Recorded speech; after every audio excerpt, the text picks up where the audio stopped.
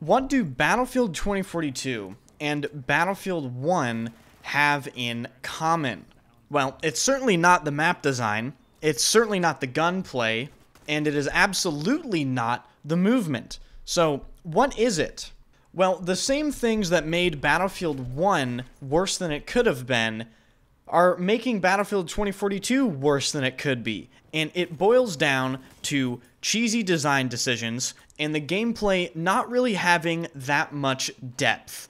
Now, don't get me wrong, Battlefield 1 is definitely a better game than Battlefield 2042. But Battlefield 1 was definitely not as good as it could have been due to basically just poor thinking and implementation of mechanics. For instance, the second slide nerf in Battlefield 1 completely removed any sort of depth to close quarters gameplay other than holding an angle and staring at it, waiting for someone to come around the corner.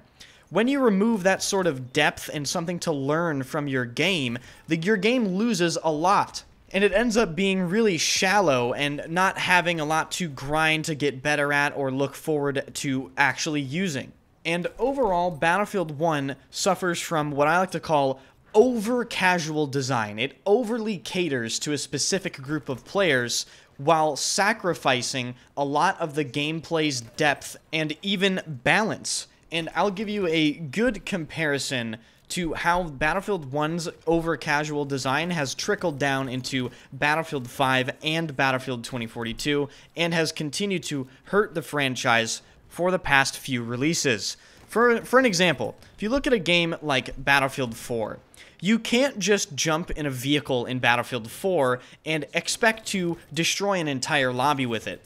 You have to practice. There are very difficult mechanics to master. For instance, in jets, there's an entire community dedicated to dogfighting in Battlefield 4 because it was just that difficult. There were a lot of nuances to it. There was using ECM to take yourself off the radar. There were different types of turns, like cuts and switches and looping, which you had to do at a very specific speed to get the tightest turning angle.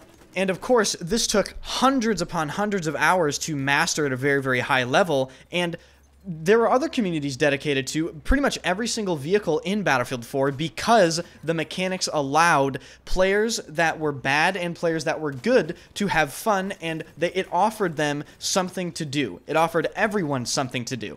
Now, fast forward to Battlefield 1, where essentially the vehicles are shells of them for themselves with very, very little mechanics. This then trickles down into Battlefield 2042, and I think we can all agree that Battlefield 2042's vehicles might even be easier to use than Battlefield 1's. There's really nothing to learn in them.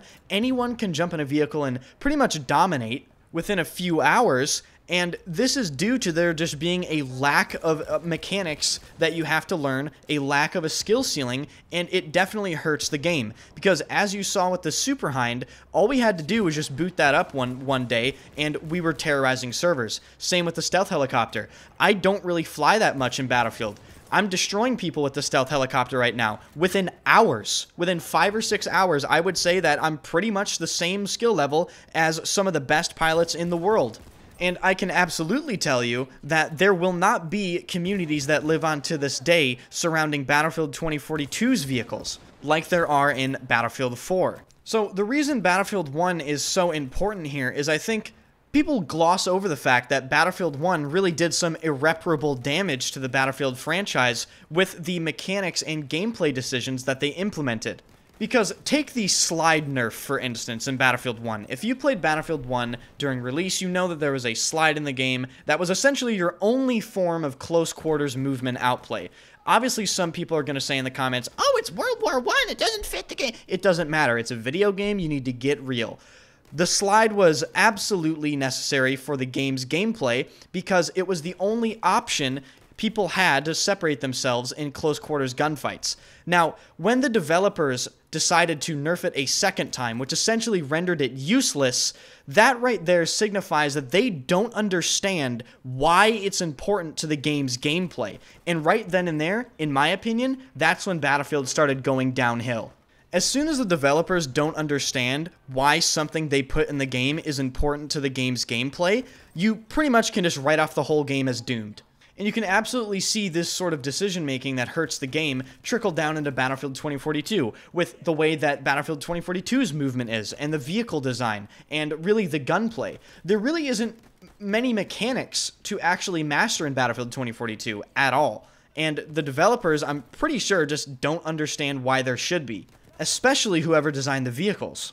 And you might be asking, like, okay, well, why does this matter? Well, again, looking back at Battlefield 4, the reason that game has stayed alive and relevant for so long is because there's depth to the gameplay. It's enjoyable. People enjoy playing the game. There's a lot of stuff to learn, and it's fun to actually learn it and use it in-game and get better at it.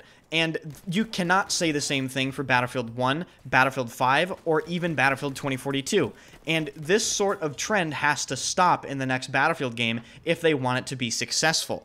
And overall, it really is just down to the competence of the game designers. Do they understand why the other Battlefield games that were produced were successful, why people enjoyed them, why people continue to say they're the best ever today, and why they should actually continue to copy some of the things that they did in the past and put them in the new Battlefield games. And before anyone comments down below, oh, Battlefield 1, like, sold really, really well. Yeah, I mean, it sold really well during one of the worst Call of Duty releases ever, and don't let it fool you. Battlefield 1's player counts absolutely plummeted after release. Not many people talk about that. That game didn't have a big player base for a very, very long time. Pretty much every Battlefield that releases dies off really, really fast, and people just sort of ignore it for some reason and act like just because their game sold well, it doesn't mean that their players absolutely plummeted off the face of a cliff very shortly after release, never to recover, as shown by this population graph. And it's really unfortunate because I really do think that if they made the correct decisions with Battlefield 1 and didn't nerf the slide super hard and removed suppression, you know, didn't put sweet spots in the game, basically de-cheesed the game, nerfed explosives, took gas grenades out of the game, took unblockable melee animations out of the game, took the cavalry out of the game, took cheesy bayonet charges out of the game, I really do think that game would be the absolute best Battlefield ever released by far, because the maps are great. I think what people say about the atmosphere is correct. Not that I personally care about the atmosphere that much. I think what they did with the weapon balance was really, really good. I think you can really use whatever weapon you really want in Battlefield 1 and have it feel pretty okay. And that was really good. It's just they made some mistakes, and in my opinion, people overrate the game a little bit, and they don't really look at the real problems present in the game. Now, with Battlefield 2042, I do think at a baseline, the gunplay is fine. The movement is better than Battlefield 1, so I would say that I can live with that. It's fine. It's just the rest of the game is in such a worse state than Battlefield 1 that I don't think it even has a chance to recover at all. Especially not with the developer team left working on the game. I definitely would be more confident in the developer team left working on Battlefield 1 during that game's life cycle. So basically, to round out the video, what does Battlefield 1 and Battlefield 2042 have in common with each other? Essentially, poor gameplay decisions and overall just really, really cheesy without really any depth to the gameplay. And that is a recipe for disaster that I hope will not continue, but I fear that it might. So, if you guys enjoyed the video, hit the like button. I know I'm probably going to make some people mad with this video, but I really want you guys to think about what I'm saying, because I played Battlefield 1 at a very, very high level, just like I play every other Battlefield game at a very, very high level. And I really do think that when you know how Battlefield 1 functions at that high level, you can see clearly as to how shallow that game really is and how much better it really, really could be. And actually was before they made mistakes. And now we're seeing those same mistakes being made with Battlefield 2042. So that's all I really wanted to point out in this video. I appreciate you guys. Thank you guys so much for watching. Comment down below, what do you think? Again, I know I'm going to make people mad with this, but I'm going to say what I said, and that's it. So, I'll see you guys later.